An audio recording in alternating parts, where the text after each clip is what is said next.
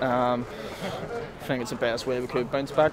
Obviously, there were spells in the game where we didn't have the ball, where everyone's working for each other, and when we did have the ball, I think we critted Con, unbelievable. Obviously, we were playing off him a bit, backs against the wall a tiny bit in the game, but as soon as we started playing, showed we're a top side. Like, obviously, John's come in, and he was his assistant last time, but he's really well with players, and he just wants you to express yourself.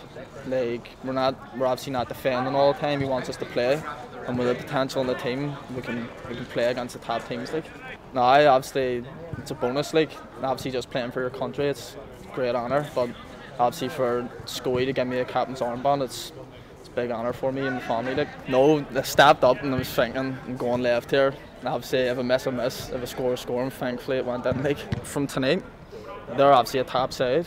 Last year they done well in the Euros and just performed against them. So obviously there's a lot of tough games to come. But if we play like that every time and show heart and desire, we do, I think we can do anything. I think from this camp, obviously we controlled the game against Malta and came away with a loss, and it looked, on paper, very bad.